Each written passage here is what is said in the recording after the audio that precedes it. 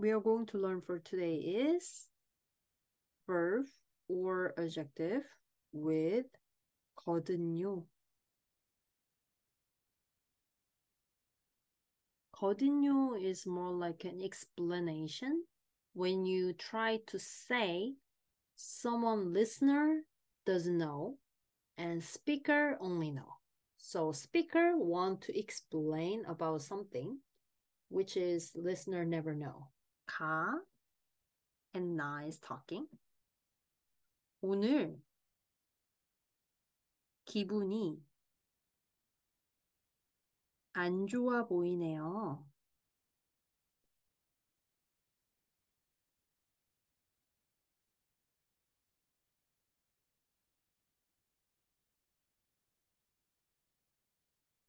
무슨 일 있어요?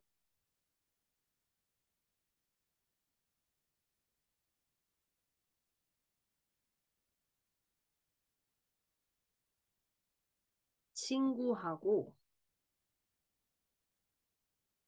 싸우다 싸웠거든요.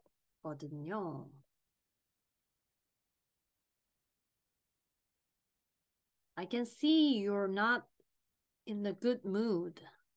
What happened? I fought with my friend. But someone cannot know 나 fight or not.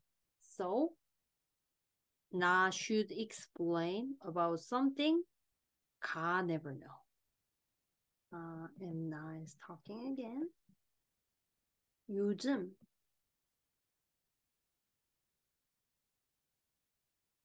바쁜 일이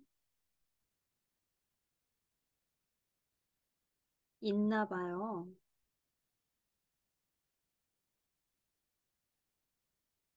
네.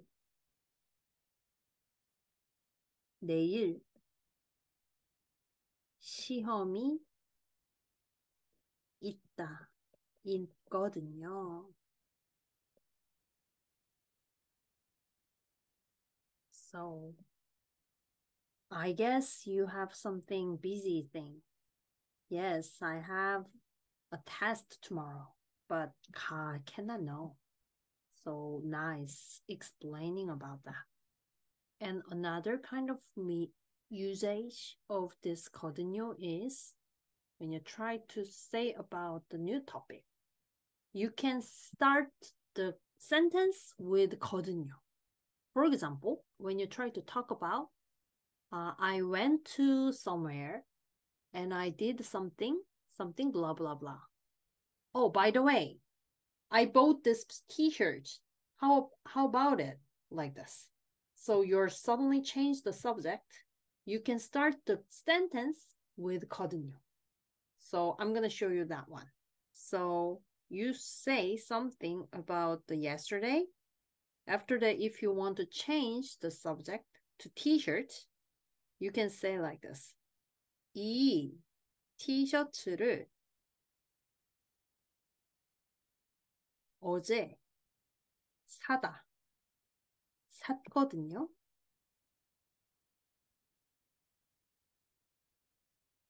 너무 예쁘죠?